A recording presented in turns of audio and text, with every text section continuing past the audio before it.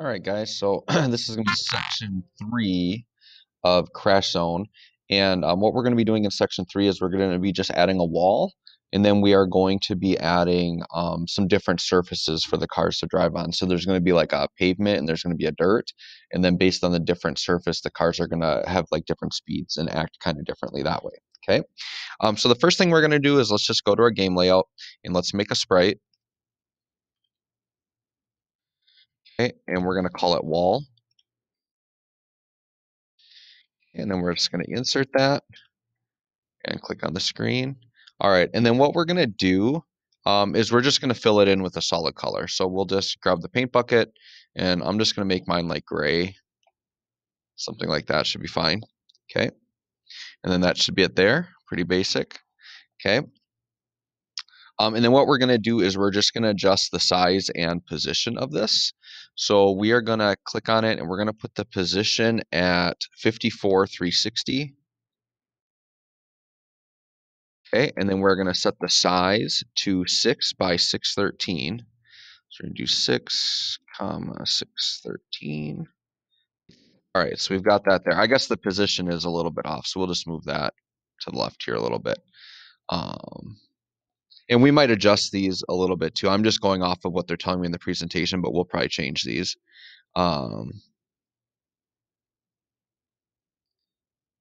Yeah, and then we're just going to clone this and put this around the wall. Yep.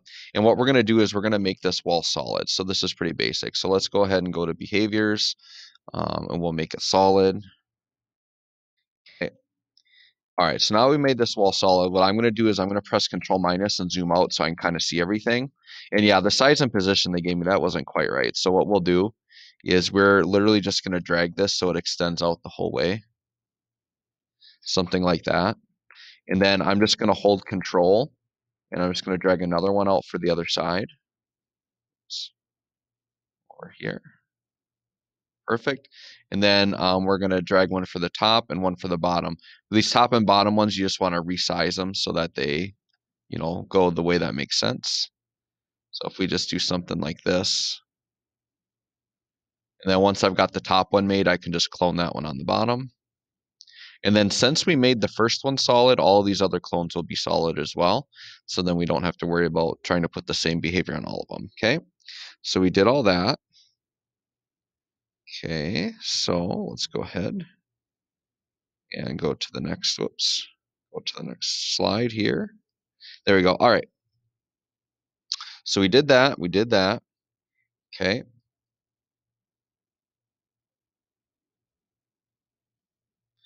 And that should all be good for the wall. So that's pretty basic there. Okay.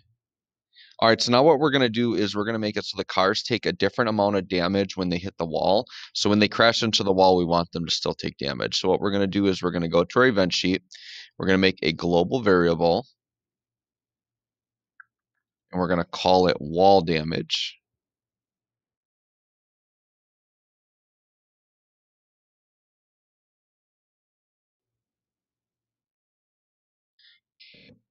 And I think the default value,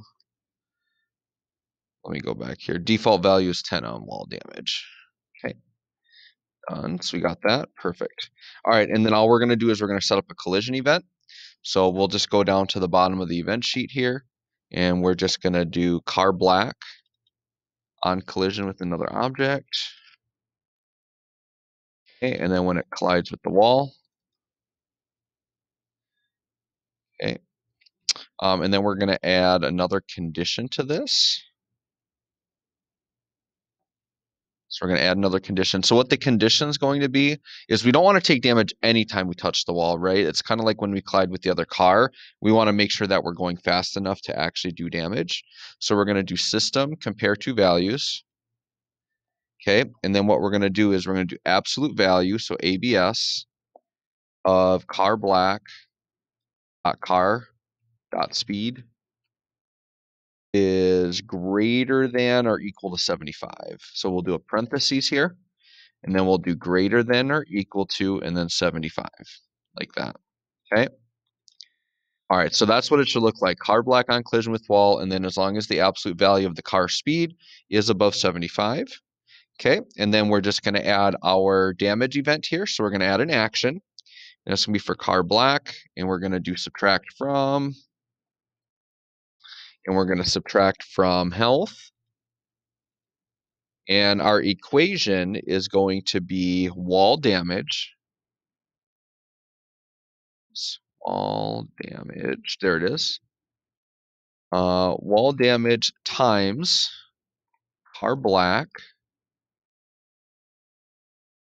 damage multiplier, and that should be it. Okay, so we have car black subtract wall damage times car black damage multiplier from health. Okay, so it should look like that. Okay, and then we're essentially just going to do this exact same event, but we're going to do it for car white. So what we're going to do is I'm going to click on the green arrow here on event. Well, mine it's 42, yours could be slightly different. I'm going to do Control C to copy, Control V to paste, and get another one right below it. And then I'm just going to replace this object. So I'm going to right click on the car black, replace object, and we're going to replace car black with car white. And then we got to make sure everything here that says car black, we change to car white. So we have to double click this condition here.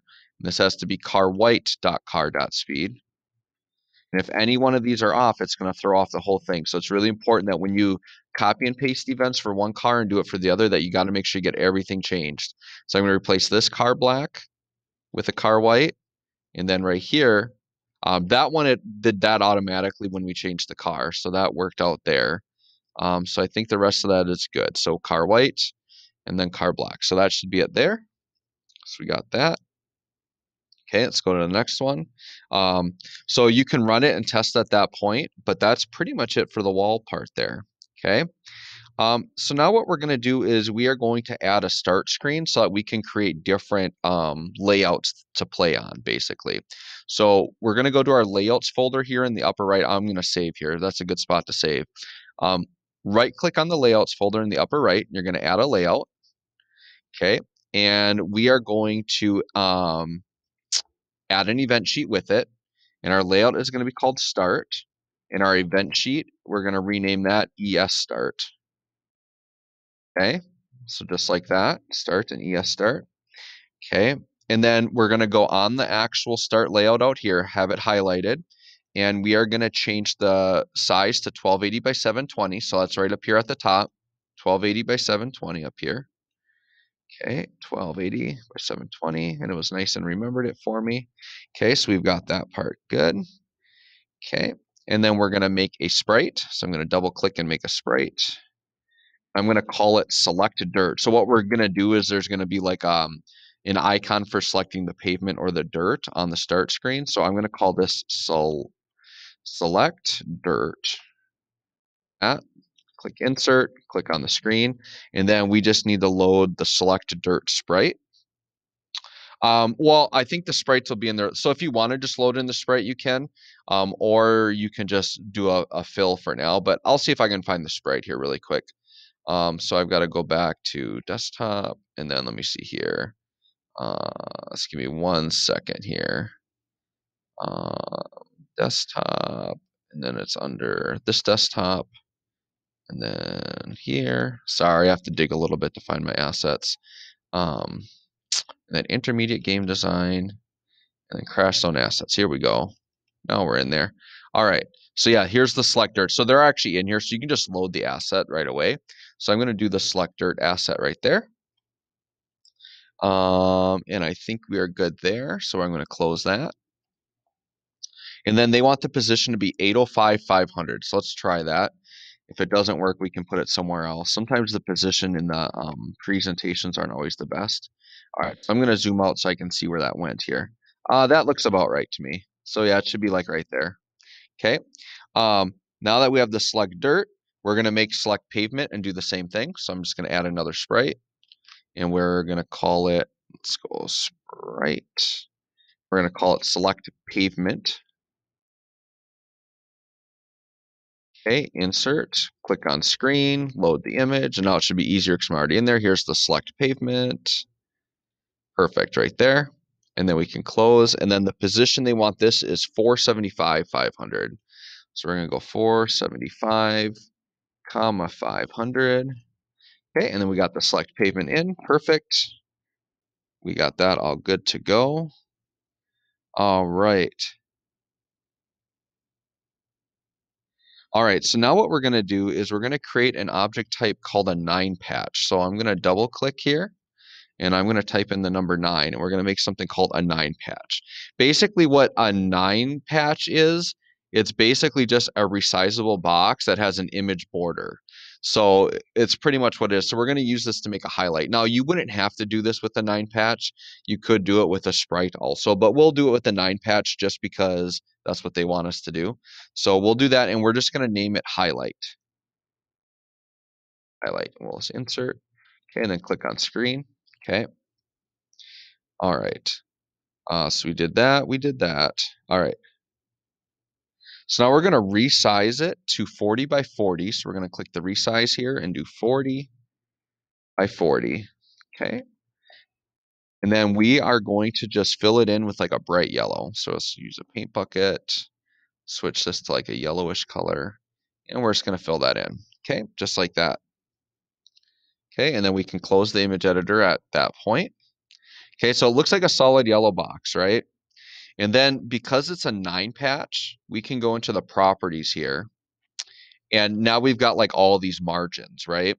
So this is what's going to give us like that border effect. So if I do a left margin of just say 4, and I do all these margins of 4, okay? So that's going to be part of it. And then what we have to do is we have to tell the fill to be transparent. And now you can see because we've said how we want the margins to be, the margins now become the yellow, and then the fill we said transparent, so now it has like that middle part in there, okay? And then we want the origin to be center on this one. Okay, so now we've centered the origin. Okay, so now we have our little 9 patch here. Now we absolutely could have done the same thing like with a sprite. We would have just like paint bucketed in and then like made a selection and then just like deleted out the middle. That would have worked the same as well. But 9 patch is kind of cool. It's just something different you can use to do a similar effect. For something more complicated, like 9 patch is probably going to make more sense, but it just depends on how simple your game is. Okay. All right, so now we're going to rename our event sheet. Well, we did that already, so I'm actually ahead of the presentation on that part there.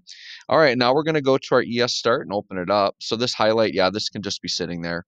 So ES Start, we're going to add an event on ES Start, and it's going to be an on start of layout. So system on start.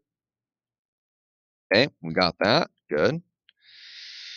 All right, so then what we're going to do is we are going to set the size of our highlight to match the width and height of the select pavement. So we're going to add an action for the highlight, and we're going to do set size. Size here. Okay, and then the width is going to be the select pavement width. So what we're going to do is we're going to type in select pavement width, and then the height is going to be select pavement dot height. All right, so we got that. So that's just going to make sure it's the exact size that we want. Okay. And then what we're going to do is then we're going to set its position so that it's sitting right on top of that. So we're going to add another action for highlight. We're going to do set position. And we're going to do set position to another object. And then we're going to set it to the select pavement. And then we're just going to click done. Okay. So what's going to happen is if I go to my start screen, even though the pavement is sitting over here, because we said we've got to make sure our start is assigned the ES start, it is. So if I run it, what's going to happen is on start, I'm telling this to set the position to the position of this. So you're not even going to see it over here. It's going to move so fast that it's just going to look like it's starting there. So you can see the highlight is just right over it immediately. So we're good to go there. Okay. So that looks great. All right. So now what we're going to do is we're going to make a keyboard event to make it so that we can switch between the two. So we're going to go back to the ES Start, and we're going to add an event for the keyboard. And we're going to do on key pressed. Okay. We're going to click. And what we're going to do is we're going to say the number 1 is going to be the left one, and the number 2 is going to be the right one. Okay. So what we're going to do is we're going to press the 1 key here, click done. Okay, and I'm going to go back to my layout here. So when we press number 1, we're going to set the position to the pavement, When we press 2, we're going to set the position to the dirt. So we go to the ES start. I'm going to add an action for highlight. Well, actually, I can just copy this, right? Here we already have a set position to pavement. So let's just hold control and drag that down like that. And then this whole event here, if I highlight this event too, I'm going to copy and paste it. So Control C, Control V. And this is going to be if I press the number 2 now. So I'm going to change this one to the number 2. And then I'm going to set the pavement to select dirt. Okay. And then I'm going to save and just run it quick and make sure that that's working. So if I run it, you'll see that the highlight starts on the pavement. If I press 2, it goes to the dirt. And if I press 1, it goes back. So basically by pressing 1 and 2, I can swap the highlight position. So that looks perfect. Okay, we got that. We got that. We got that. Okay. All right, so now we're going to make some more variables. So let's go back to our normal ES game event sheet. And now we're going to need some global variables. So let's go ahead and add a global variable. And we're going to name it speed. And we're going to have the initial value be 350. So the reason why we need a speed variable, because you might be saying, because we're going to control like how fast the cars go, right? The thing is since each layout, we want the cars to have different speeds. What we're going to do is we're going to make it so the car speed is always going to be set to what the global variable is. And then based on which level you pick, we can toggle that global variable. Okay. We're also going to make one called acceleration because we also want to alter how fast or slow the cars accelerate based on, so like on the dirt, they're not going to accelerate as quickly and they're not going to go as fast, whereas on the pavement, they're going to go faster. So let's make another global variable and we're going to call it acceleration. Let me see, acceleration. Okay, I think I spelled that right. Yes, I did. Okay, and then we're going to make that 350 as well to start. Okay, so we've got speed and acceleration, and then we're going to make another global variable called drifting. So basically, if you notice, like if we look at a car, right? Well, I got to go back to my layout here. If I go back to the game, if I just click on like my car black, you'll notice in the car behaviors, we've got speed, drifting, and acceleration. They're all like properties that it has. So all we're doing is we're making global variables that we can just tie into that. And basically, then rather than like changing the specific properties of each car, we'll just tie the car to the variable, and then all we have to do is alter the variable to change both the cars at the same time. It's just an easier way to adjust the settings without having to manually do each one all the time. So we're going to make another global variable here called drifting. And then we're going to set drifting to be 400. Okay. Perfect. So the new one should be speed, acceleration, and drifting. Okay. So we got that. All right. So now what we're going to do is we need to make an on start of layout and this is on the ES game. Okay. So what I'm going to do is I'm going to add a new event. We're going to do system on start. Okay. And I'm going to put the on start at the top. That's where I like to put them. So let's put the on start at the very top. And then what we're going to do is we are going to basically set the values of the cars to match what the global variable is. So we're going to start with car black and we're going to do set max speed. Okay, and then we're just going to set it to the speed variable. Okay, so we're going to type in speed, and we're just going to set it to that. Okay, so we've got that. So basically, we're going to do this for both cars, and we're going to do it for all of the properties. So what we're going to do is we're going to do car black, and we're going to set acceleration. We're going to set it to the acceleration variable. Okay, and we're going to add another event for car black, and we're going to do set drift recover. So if I just type in drift, okay, and then we're going to set it to drifting. Okay, so now we've got that. All right, and I think we've got all of that. Oh, we also need to set the deceleration of the car also to that variable. So I'm going to add another action for car black, and we're going to set the value. Oops, wrong one. Sorry. Car black, we're going to do set deceleration. So if I just type in deceleration, there we go. So we're going to set deceleration, and we're going to set it to the acceleration global variable like that. Okay, so I'll put these next to each other because that's how they do it in the presentation. So the 4 actions you should have, and this should be an on start of layout, These should all be for car black. We're going to set the speed to speed, set the acceleration to acceleration, set the deceleration to acceleration, okay?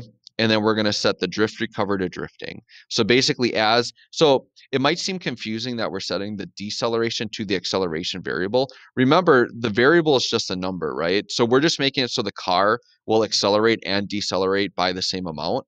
So if the acceleration is, say, 350, then the deceleration will also be 350. But we can control it through one variable. Since we want the acceleration and deceleration to be the same thing, there's no point in making an extra variable for deceleration.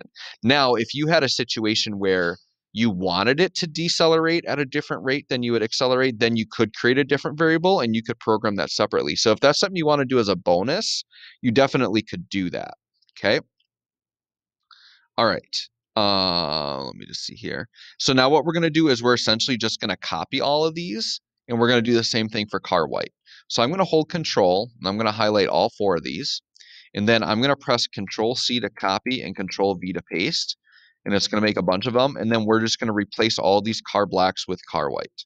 So if we do replace object with car white, and you'll see since I had all of them highlighted, it will actually replace all of them at the same time. So that way you don't have to do them all separate. So I did that in just like one click there. So if you accidentally unselected it, just hold control and highlight all 4 of them and then right click and you can replace object and it'll replace all of them at the same time. And then all of these parts here should all be the same because none of them involved car black or car white specifically. Okay, so we've got that there.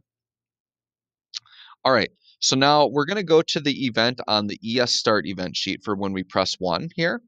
And then what we're going to do is we're going to set the value of the speed variable. So now the speed is going to change based on what level we're picking at the beginning, right? So I'm going to add an action here on the 1 pressed, and we're going to do system set value. And we're going to set speed to 350. So we're going to do speed. So 350, basically what we're saying is when you're on the pavement level, that's what the car speed is going to be, okay? So we're going to do that. And then we're going to set acceleration to 400. So let's add an action for that. System set value. And we're going to set acceleration to 400. Okay. And then we're going to add another one and we're going to set drifting to 400. Okay. So we're going to do that. So we're going to do drifting and we're going to do 400. Okay. And then what we're going to do is we're going to do the same things onto the 2, but we're going to change the numbers. So what I'm going to do is I'm going to hold control and just copy all 3 of these down like that. And then on the dirt level, we're going to do speed to 250 instead. Whoops, speed to 250. There we go. And then we're going to do acceleration to 300.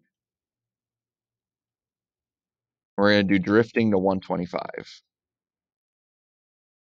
Okay, so now, whoops. So now what we've done is when we're on the start layout, just by pressing 1 and 2 to make a selection, we're changing those global variables every time we do it.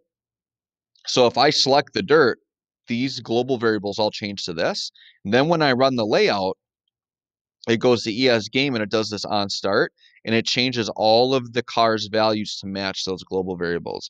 So the reason why this is nice now is let's say you wanted to make a 3rd level. So maybe as a bonus, what if you wanted to make a level where you're like racing on ice, right? And you tried to make it like really poor acceleration because ice, you just have poor traction and you wanted to like change the numbers even more. That's something you could do, right? All right, so I'm just going to check here. All right, so now what we're going to do is, oh, this one's pretty basic. We're just going to go back to our ES start. We need to make it so we can actually run the game, right? So all we're going to do is we're going to add another keyboard event. So I'm going to add an event for keyboard on key pressed. And we're going to do spacebar. Okay, click done. And then when we press space, we basically just want to go to the game layout. So I'm going to add an action, system, go to layout, and we want to go to the game layout. Okay, just like that. And I think we're almost there. So we have to make a couple of changes now because we've changed some of those variables. So what we're going to do is we're going to go onto ES game. And then we're going to go to the every tick event. Let me find that. Here's the every tick here. Okay. And then we need to find the one that does the damage multiplier here. Okay. So what we're going to do is we're going to go into this one. And basically instead of, oh yeah, so here where it says 350, we're going to change that 350 to our speed variable so that that's actually going to change our multiplier based on what level we're on. Okay. So we're going to click done there. And then we're going to do the same thing on this one. So on this car white here, we're going to double click that and we're going to change this 350 to the speed multiplier. That. Okay. All right. So we've got that part done.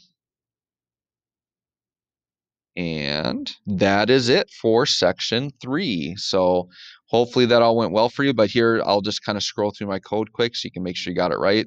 There's also